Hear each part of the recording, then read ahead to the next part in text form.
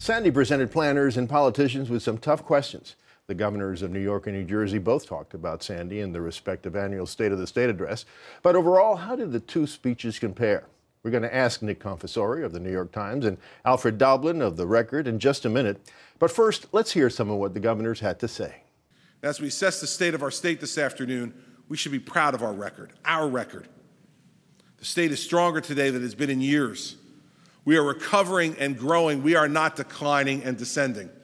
We are working together, not just as a people, and digging out from Sandy and rebuilding our economy. Now, we're working together here in Trenton, in this chamber. Now, we've had our fights, and we have stuck to our principles. But we have established a governing model for America that shows that even with heartfelt beliefs, bipartisan compromise is possible, achievement is the result, and progress for our people is the payoff. So, my friends, what is the state of New York State? The state of New York State is that New York State is rising. New York State is rising because it's more unified than ever before. New York State is rising to build back better and stronger than ever before.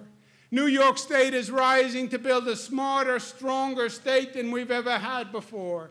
New York State is rising with a passion and a commitment to make this state better than it's ever been, with a brighter future than it's ever had for your family and for my family. And New York is rising with us together as one, committed to that vision and making it a reality this year. Thank you, and God bless you. Although Governor Cuomo was a little louder than Governor Christie, the two bites that we just saw were very similar in their optimism and their rhetoric, but the two speeches couldn't have been more different. That's right. Nick, talk about some of the differences in the speeches. If you go into the details, what you see from Christie's speech is the speech of a conservative Republican who's preparing to run for governor again in a state where most voters are not Republicans. And if you look at the speech that Cuomo gave, you see a Democratic governor in a Democratic state who spent the first 2 years of his term on fiscal policy, cutting spending, cutting pensions, capping property taxes. And this was his pivot into gun control and raising the minimum wage and abortion rights, the traditional laundry list of Democratic and liberal agenda items. So you think he moved to the left with this? Absolutely. But, he said some things about education reform and about economic development that Christie could have said in this speech. I mean, it's amazing. At this point, education reform, teachers' unions, all that stuff has become so bipartisan. President Obama is taking on teachers' unions. It is now a centrist thing to do that. But you're right. It's more about the emphasis. He wants to reestablish that after some bruising battles in his first 2 years with the core constituencies of his own party, that he can be a progressive on their issues too. Now, Alfred, you wrote that what was disappointing about Governor Christie's speech was not what he said, but what he didn't say. What are some of the things that he didn't say that he should have? Well, he focused so much on Sandy, I mean, almost to the point that you figured he should have worn the fleece, because it was really a feel-good kind of speech about we're New Jerseyans, we've been through something really terrible. And I think the impact has been a little different in New Jersey than in New York because the state is so much smaller. So it's felt a little more personal.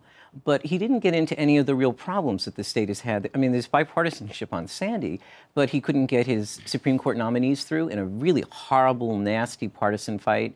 There was no talk about gaming, which Cuomo talked about. Right. And there's a North and South issue going on in the state about the casinos that are not doing well down in Atlantic City and whether we should have casinos somewhere else. And I think Cuomo declared war on New Jersey when it came to gaming. Right. So some of those issues were not there, and he didn't even talk about his tax cut, which no one knows if he can really afford, which is a real partisan issue. Right. Well, Nick, on the other hand, Governor Cuomo, there was hardly anything he didn't mention. He even talked about marketing upstate yogurt in that speech. It's not only different from what Governor Christie said in his speech, but it's different from his previous State of the State speech. Why did he take this approach? Well, first of all, he's very proud of the yogurt. Because it's a signifier of his jobs agenda.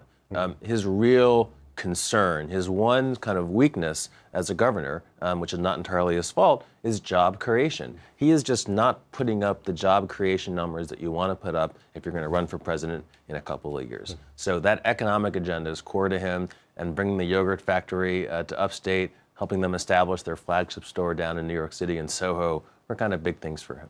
Now, as you mentioned, gun control was a key item in Governor Cuomo's speech.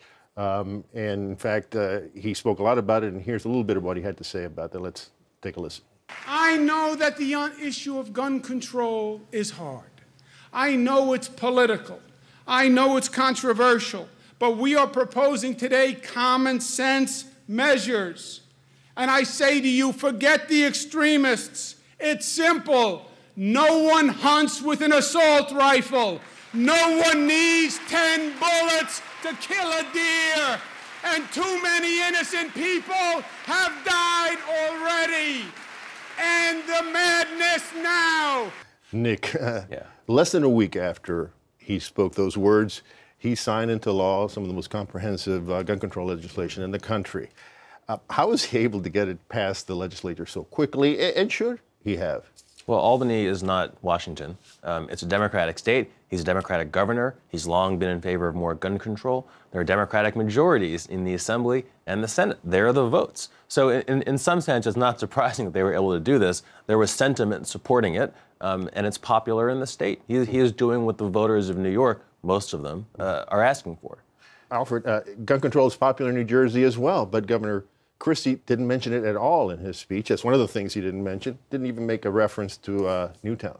Well, but I don't know if it's as popular maybe in New Jersey as it may be in parts of New York. And there is a Republican governor and a Democratic-controlled legislature, so there's going to be a certain amount of tension between getting anything done. What I found troubling is that in New Jersey, you're finding more school districts now opting to hire armed guards. I mean, there's a wave of them starting to happen in the last couple of weeks. And that's something that I think the governor, even if he wants to be sort of a centrist Republican and say, smart, sensible gun control, we've got strong laws in New Jersey, we need to do something more to stop the sense of panic. Both of these guys seem like they're looking at the 2016 presidential race. So you think that they'd be all over each other, beating each other up, but they actually seem to like each other, and they've been working together well. Why do you think that is, Nick? I want to get both of you. Well, they're governors in neighboring states. They have certain economic interests in common. They share control of the Port Authority, which is an opportunity that they've had to work together on stuff. They have a mutual foe in Mayor Bloomberg, who they've not gotten along with very well. And it's interesting, though. I think, to some extent, these two guys have a lot in common political. They are both guys who are running against what they consider the entrenched political establishments in their own state capitals. For Cuomo, it is both a Republican and a Democratic entrenched establishment, and for Christie, it's Democratic. But still, you have these two guys who are kind of brawling with their own people and trying to get things done, and that's what they have in common in their own kind of their political identity, I think. What do you think, Alfred? Well, they're both very strong individuals, and I don't know if we've had a strong New Jersey governor and a strong New York governor at the same time. And I don't remember when we've had a New Jersey governor who can actually get more national press than any governor in the United States. So I think that's reconfiguring it. But if you're going to run for president in 2016, I think you need to be seen as the person that can get along with the other party. So I think both of them are being very smart in saying, look, I can get a Republican, I can get along with the governor of New York, the progressive capital, if I listened to the speech correctly, of the world. And I think for Cuomo, I can get along with this tough guy Republican. Okay. All right, guys, that'll have to be it. Thanks, Alfred. Thanks, Nick. Thank you.